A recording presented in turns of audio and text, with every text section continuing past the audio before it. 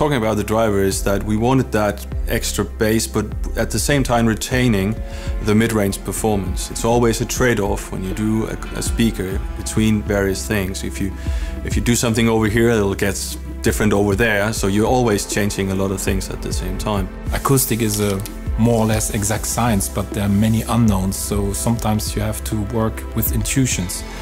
And if you see a shape, say this won't work, like a diameter of a voice coil, but it's not simply saying, let's go for this diameter, this will work. No, we made samples after simulation and checked if it worked. So it was a lot of work to get this driver right, because every detail counts.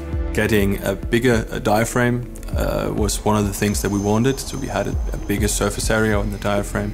We also have a stronger magnet in a different configuration than what we're using in the current or the past contour. So there's a lot of things that has changed in that, and it's all in the chase of getting that very good mid-range at the same time retaining the bass response. We still use high quality injected basket. We changed from what we call the inside magnet, which is a traditional system at Dynaudio, to an outside magnet, because we could simply put larger magnets. And one of the goals of the new contour was try to keep the quality of the bass, but with more dynamic and more output. That means you can play louder. It should be fast, means the diaphragm has to respond very fast to the signal. The shape has been, or the material itself has been studied from thickness and shape to have a better mid-range performance. That means it's more open, more natural. Surround, spider, everything has been redesigned, as I said before, with simulations to get the perfect driver for this purpose.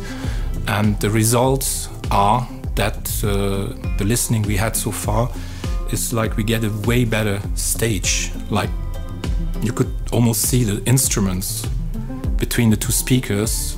You can point them not only in the position between the speakers, but also in the depth, and also if a singer is standing and the voice, so the mouth of the singer, is above the speakers, while it is actually above and not on the level of the speaker where it's often is if the driver doesn't perform as it should.